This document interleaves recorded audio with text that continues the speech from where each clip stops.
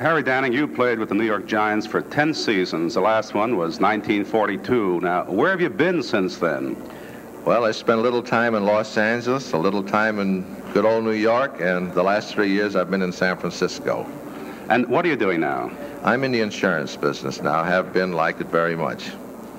Harry Danning, have you grown away from baseball? No, I'm still a fan. I read the papers. I try and see a game every time I get a chance, and I'm very, very deeply interested in baseball and always will be. You were a great catcher, and the catcher, of course, is the captain on the field in reality. Now, can you watch a game today objectively, or are you still masterminding? No, it's kind of hard for me. I still try to do a little bit of masterminding, and every once in a while I catch myself trying to run out in front of home plate and throw the man out at first base. But someday I hope to be able to watch the game as a real fan. Would you like to get back in baseball in some capacity?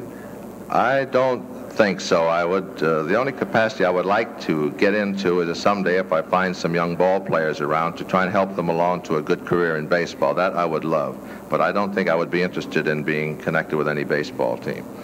They called you Harry the Horse. Did you mind that?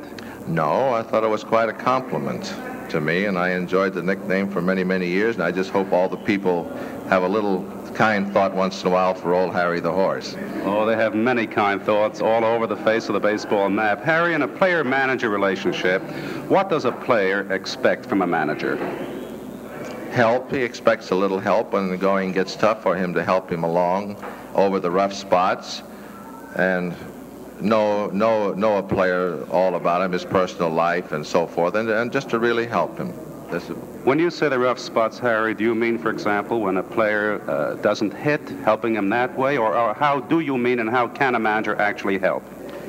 When a fella gets into a slump in hitting or in fielding or in throwing, a manager can help him, and if he has a little trouble on the outside, I firmly believe that a manager can get a hold of him and straighten out his personal life, and so make it a little bit easier for him on the ball field, because a person's personal life does affect the way he plays ball, or in fact, anything that he does in this world. How would you describe Bill Terry, who was your manager for 9 years? In my opinion, I've always held Bill in the highest regard. I considered him one of the greatest managers that ever managed a baseball, and I really think it was baseball's loss that he never continued on. Harry Danning, thanks so much for talking with us. This is Cliff Evans reporting. Now back to Monitor at Radio Central.